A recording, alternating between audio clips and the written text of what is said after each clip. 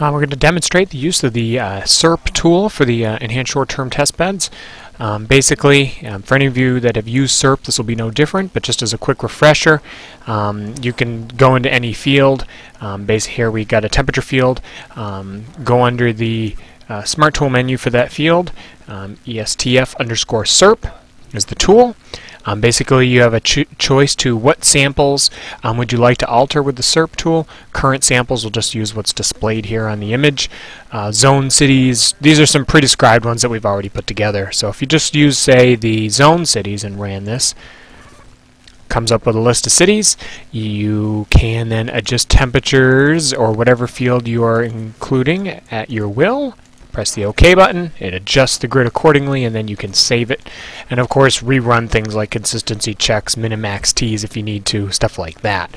You could do that on a wind grid. Wind grids look a little bit different. We're going to have, you could see basically it's a text box where you can enter a direction and speed.